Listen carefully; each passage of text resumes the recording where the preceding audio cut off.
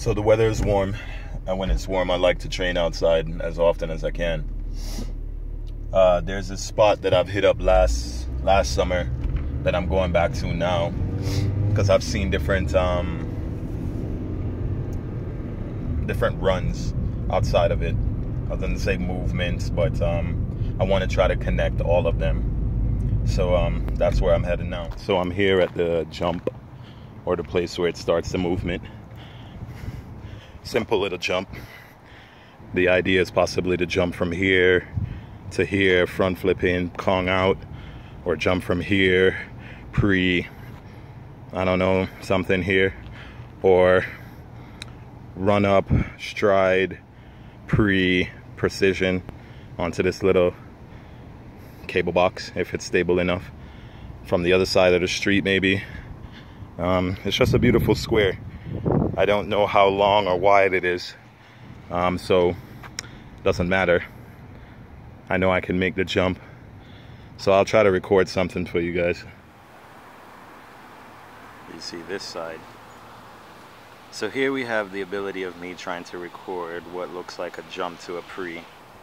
You're gonna see me coming into the jump from running on outside of the street, attempting to land here. I can do it here, but there's a lot of grass and it's slippery, and that's an excuse. So let's try to do it here for the first time. I've done it here. There is a difference of distance in regards of how closer it is to the ground here. The run up also is closer to the ground, so it's basically like lower hip, where here it's to my hip once I run up to it, so I have to stride up higher. That also makes it a little bit, maybe like 1 or 2 inches or something, I don't know, more difficult to land the precision here. So here we go.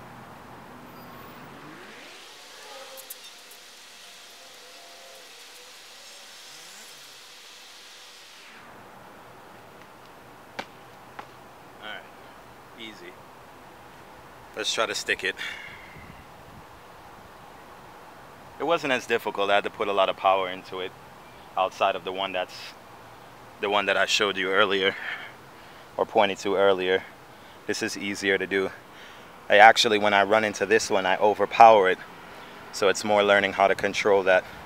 This one here, I kind of have to do that style of run up to it because it's higher off the ground. So one more time, let's try to stick it.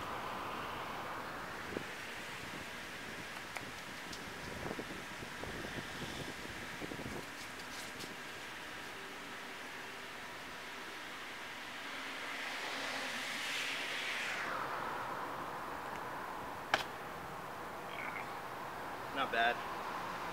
I didn't land on my toes, more than I kind of landed on the center of my feet and forward. One more time.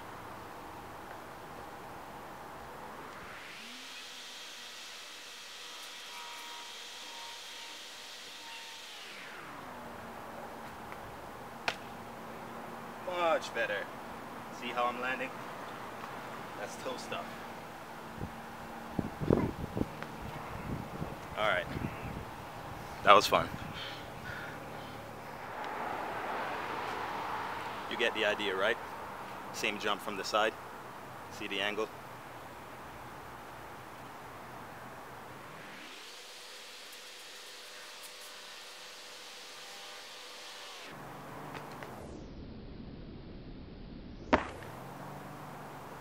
Yeah, once I got it, I got it.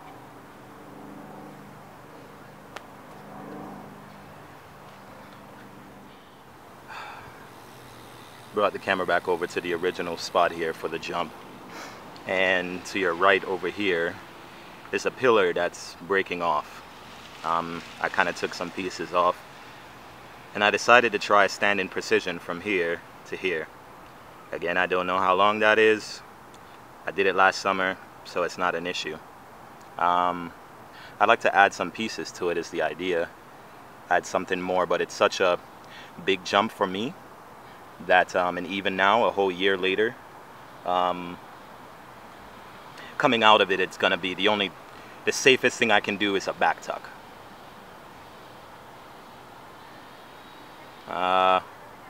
Maybe I can right leg left leg stride, precision, and then possibly take it to the box. That's over on the left hand side that you can't see as of yet. I'll just show you the jump. Let's talk in more jumping.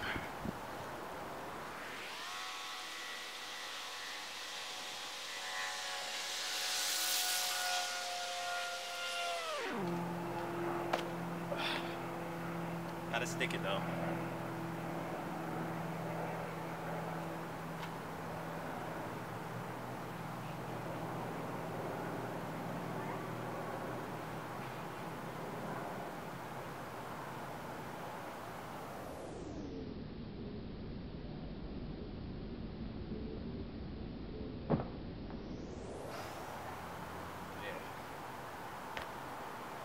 Simple. You want to see it with the back tuck?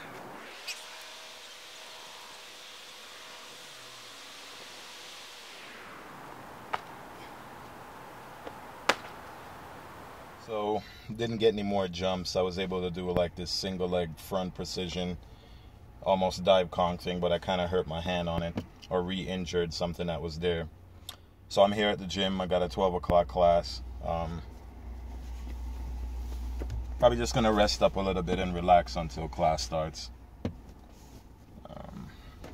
Sundays are usually hiking, relaxing, not really doing much, just taking care of this PK class and then enjoying the rest of my day.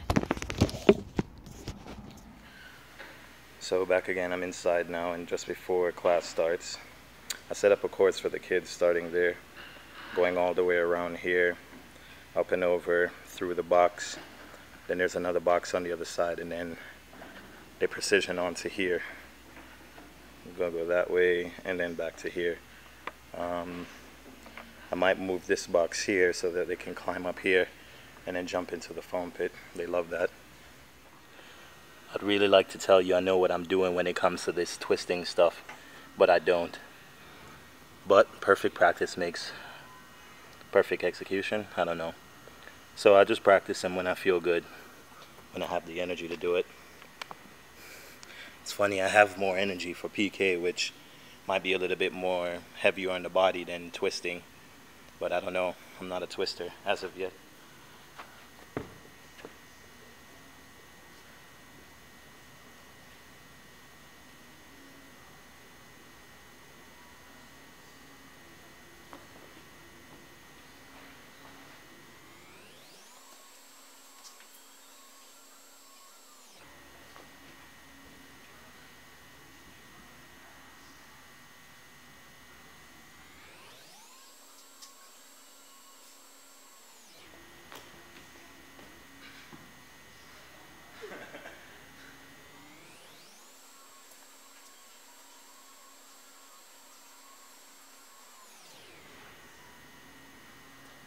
What's happening?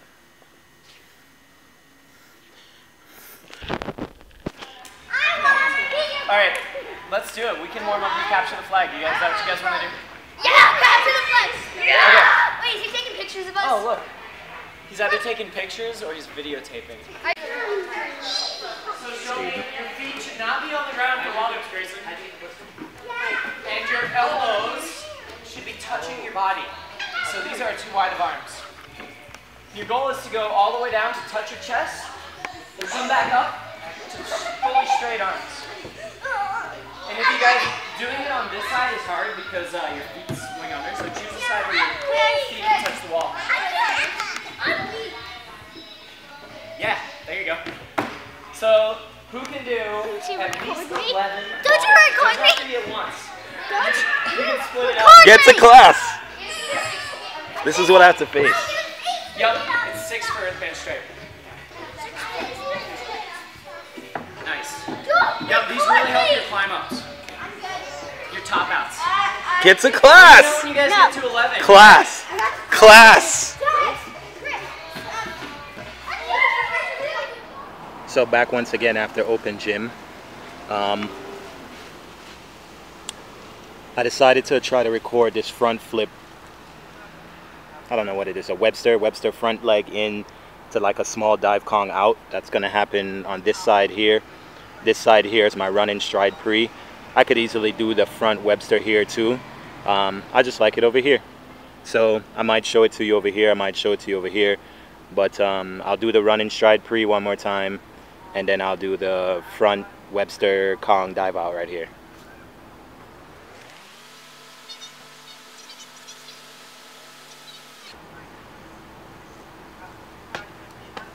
Make it stick.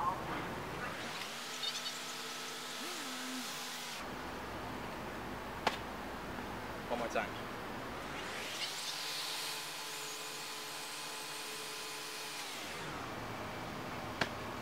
Better. See that?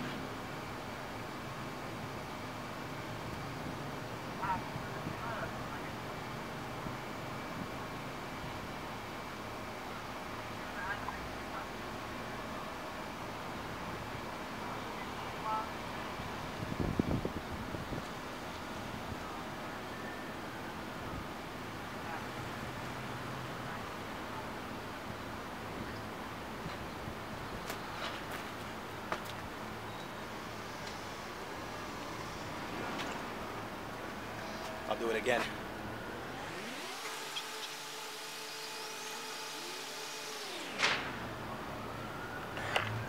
Let me try giving you a different angle and see if that helps.